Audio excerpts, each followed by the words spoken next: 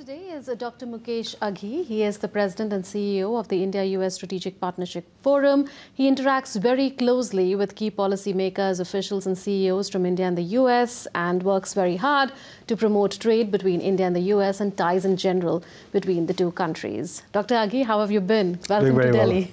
Well, thank you very much. Pleasure. So how was your visit to Gujarat for the vibrant Gujarat Global Summit? It was excellent. You have to understand, it's no longer vibrant Gujarat. I would say it's vibrant India. The sense of energy, the optimism, sense of purpose looking towards 2047 defines the excitement about the country and also opportunity for international investors to come into the country and be part of the growth story. Absolutely. So what is the momentum that you are carrying from here, from the Davos of the East to the Davos of the West, if I may characterize it like that, because you'll be headed to the World Economic Forum in Davos? Well, I think the message is don't miss India as an opportunity to the investors. You have to look at the last 10 years. India on the public market generated almost 22% CAGR, whereas when you look at compared to China, it was 0%. So India is a tremendous opportunity for investors. That's one. Two is on an FDI perspective. There's no other country which is offering more opportunity, ease of doing business, and sense of growth. You have a $4 trillion economy growing 7%. It'll become $5 trillion in the next couple of years. And the sense of purpose is it'll become $10 trillion. So I think if you don't jump in the bandwagon now, you will miss the opportunity. You were there, I think, in the United States when the Prime Minister was there on a state visit in 2023, and what a historic visit that was with so many firsts. How was his interaction with the American investors there, and are they really bullish about India? What can you tell us about the interactions that happened? Because I remember him saying that the batting pitch is now ready, it's been laid out for you now, come and bat. No, absolutely. I think you have to understand, this Prime Minister connects well with people, and he connects better with business leaders. He's able to understand what they're looking for. And there's nothing wrong when an investor says, I want to come and make profit. He says, come, make profit, but create jobs, bring in technology. And his message to US CEOs was, market is open, it's up to you. Whoever can come in and pitch their tent first will grab the bigger market share. So I think he was very open, transparent, and welcoming to these investors. And what an outcome-oriented visit that was. Look at the investments by Micron Technologies, how GE has come into the picture. So all in all, what did the investors feel about the visit, and are they really looking forward to do much more going forward? So I think you have to understand, this was one of the best visits of any Indian Prime Minister. You have to understand from a relationship perspective, from G to G, President Biden and Prime Minister Modi got along very well. They signed almost 107 different agreements, all the way from cooperation in space to quantum computing to artificial intelligence. We have, for the first time, US has allowed GE engine to be manufactured outside the United States. So India was the fourth country in the world to manufacture hot jet engines. So that's a tremendous development. We are cooperating in the space. I think both countries are looking at how do we send basically people to the moon itself together. So I think there is a lot of energy. There's a lot of synergy. And you have, I call geopolitical alignment between the two countries to drive that. But then one more thing, beside the investors, you have 5 million Indian Americans in the US. They make 1.5% of the population of US, but they generate 6% of GDP. So their economic strength, their intellectual strength, their participation in the political process is outweighing any other minority group. That also sends a message of strong partnership between the two countries. And there are so many futuristic sectors that you spoke of, and space is one of them, semiconductors is another. We know that the ease of doing business is improving, but these are new sectors, futuristic sectors. So do they need some sort of a hand-holding from the Indian side? What is it that they're looking forward to?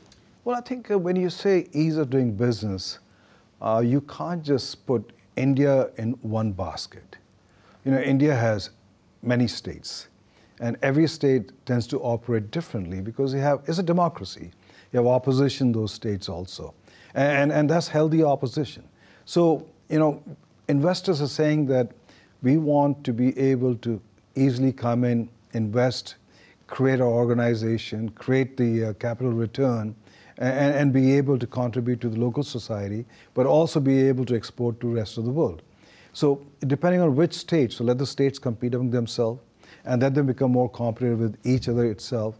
So I think ease of business is getting better, but you have to measure it by state by state. Some states are much better than the others, and we are seeing investors going to the states where things are much easier also. So I think India is opening up. Yes, we have to make more progress. I think there's a momentum, and you'll see more progress. And has the perception changed of these investors towards India in the last 10 years or so? Absolutely. I think you have to understand the couple of factors. One is you have this government which is making a lot of effort to open up the market, to make things easier for the investors to come in. Then you have the pressure of China. Companies are looking at China as an alternative destination from China. They're getting harassed in China. And India provides that opportunity for them to come in, set up manufacturing, and also basically go after the domestic market. So it's a win-win for investors, it's a win-win for India, and we see the momentum picking up quite aggressively. When you speak to the investors in the US, do they tell you about their plans to shift their manufacturing bases or the supply chains from China to India? We've seen Apple doing some of that in the past. Do you see more and more companies wanting to go that way? Yeah, we are seeing a substantial number of companies, but they are reluctant to make that announcement because the moment they make the announcement, they get harassed in China. So they are quietly moving a lot of stuff. I must be working with almost 200 companies looking at alternative to China, and India becomes the preferred site. So India is the preferred side. Now, talks have taken place here in New Delhi between Catherine Tai, the US Trade Representative, and India's Commerce Minister Piyush Goyal. There's a lot of expectations on the trade side, particularly since Donald Trump was in power, the GSP status was withdrawn from India. And there have been endless talks to get them back. And I think there is some assurance that has come in from Catherine Tai saying that we are open to looking at India's concerns. What is it that one can expect on a practical basis? And what is it that you would want? What is your wish list? Well, you have to understand GSP was a preference treatment to small exporters.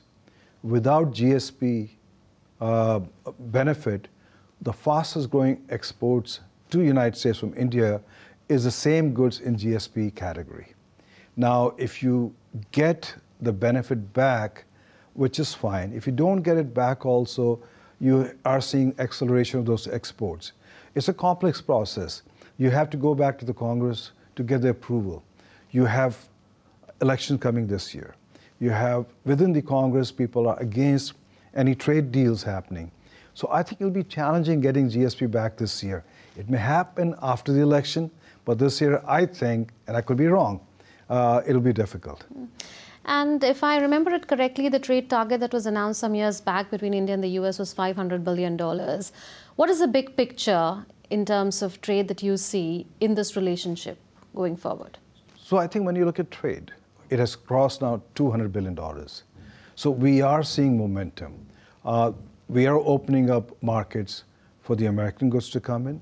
America is opening a market for Indian goods to come in. So that momentum continues. And when you look at when the Indian economy is growing 7%, 8%, its demand will go up, its purchasing power will go up, and you will see more and more trade happening between the two countries. I think our biggest challenge is crude trade, because we import 80% of our oil. We need to find alternative to that to be able to manage. But I think the trade between India and the US will go up and up. That's how I see it. So let me ask you 5 challenges and 5 opportunities in the overall investment, business and trade partnership between India and the US. I think the opportunity for US and India is tremendous. And I'm not just talking purely from an old technology. We're cooperating on quantum. We're cooperating on AI. We're cooperating on cybersecurity. We're looking at space. We're seeing a lot of Indian space startups. We're working with them to come to the United States itself. So that momentum also continues. So I think opportunities are limitless.